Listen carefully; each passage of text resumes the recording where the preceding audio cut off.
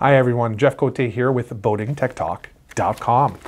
We've got a question from Jason. Jason has a Magnum inverter charger, the ME2012, 20, or the first part, 2000 is the watts, 12 is the voltage, so it's a 2000 watt, 12 volt inverter charger.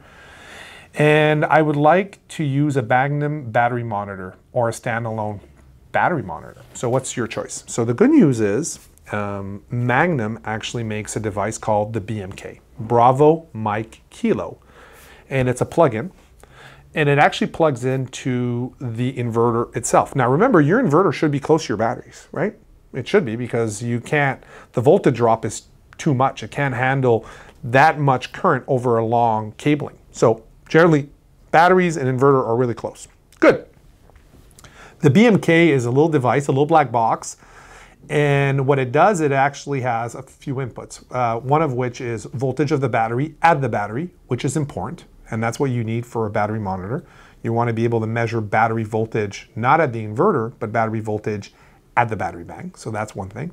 And the other thing it comes with is a shunt. And a shunt is good to measure both current going in the battery bank and current going out of the battery bank, right? So that's another good thing.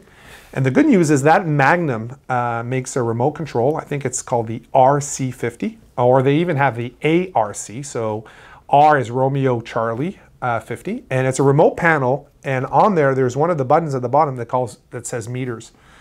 And if you press the meter button and you have a BMK, so Bravo Mike Kilo, you'll suddenly have your remote panel for your inverter charger also be a battery monitor sort of portal. It doesn't have all the bells and whistles of other battery monitors like the Victron or the Blue Seas one. I'm not saying that it's got all that, but most of us, honestly, with battery monitors are looking for, realistically, 3 pieces of information. What's the battery voltage, which is good, but that's not a battery monitor, that's just battery voltage. It happens to be a good piece of information for troubleshooting. What is battery voltage? Second, what are the amps going in and out of the battery bank? Super important. And then lastly, what is basically the amp hours or battery percentage? So what is my battery capacity?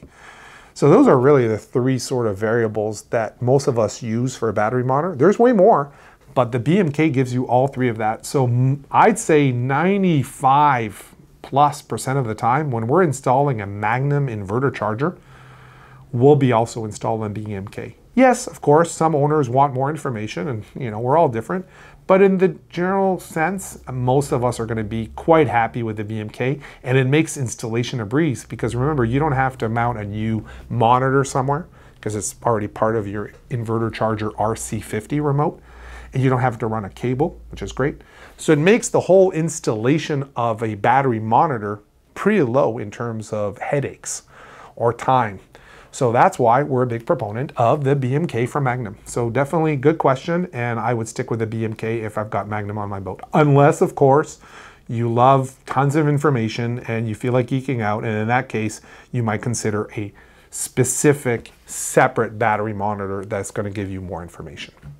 Great question, Jason. Thanks for asking. Thank you for watching this PYS video. If you've got further questions, please ask it below or contact us on our contact form on our website.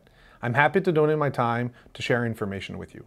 You can support us in keeping our channel ad-free by purchasing some merch on our store or making a donation through PayPal. And don't forget to subscribe. Thanks again for watching.